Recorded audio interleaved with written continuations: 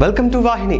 తెలంగాణ రాష్ట్ర సమితి అంతర్గత రాజకీయాలు కాకమీదున్నాయి. పార్టీని చాలా కాలం పాటు కంటికి రెప్పలా కాపాడిన హరీష్ రావును కానివాడిని చేశారు. పార్టీ వ్యవహారాల్లో ప్రాధాన్యం లేదు, కనీసం ఫోటో పెట్టడానికి కూడా అనుమతి రావటం లేదు. చివరికి అత్యంత ప్రతిష్టాత్మకంగా నిర్మించిన కాళేశ్వరం ప్రాజెక్టు కోసం అతి తీవ్రంగా శ్రమించిన హరీష్ కు కనీసం ప్రాజెక్టు ప్రారంభోత్సవానికి ఆహ్వానం లేదు.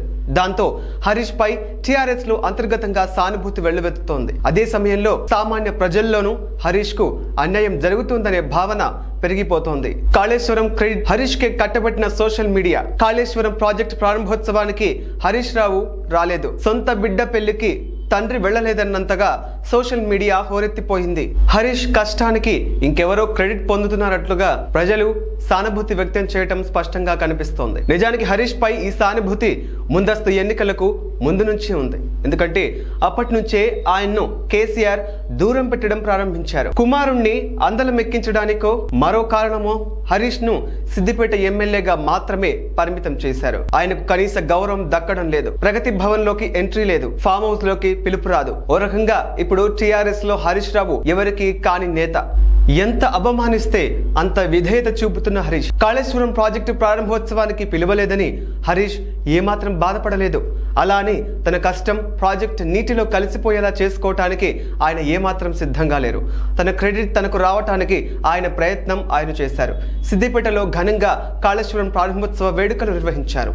తన గురించి చెప్పుకోలేదు, కానీ కేసీఆర్ ను విపరీతంగా పొగిడారు. ఇదంతా వ్యూహాత్మకమే. హరీష్ రావు రాజకీయ ఓనమాలు నేర్చుకుంది కేసీఆర్ దగ్గరే.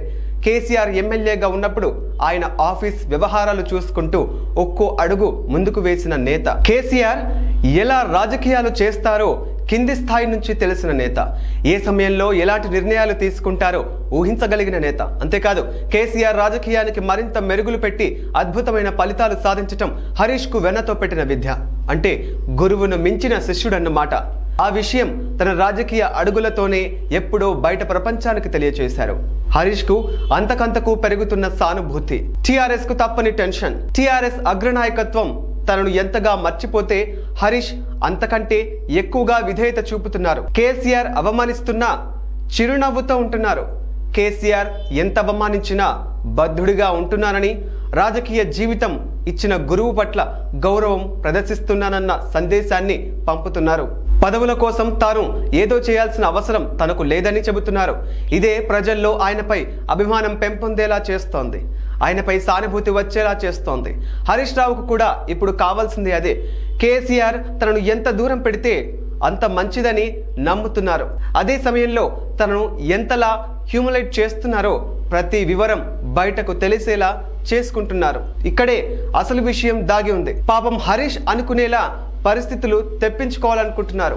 అప్పుడే అసలు గేమ్ ప్రారంభమవుతుంది. ఇది TRS కు మంచిది కాదనే అభిప్రాయం ఆ పార్టీ అంతర్గత చర్చల్లో నడుస్తోంది.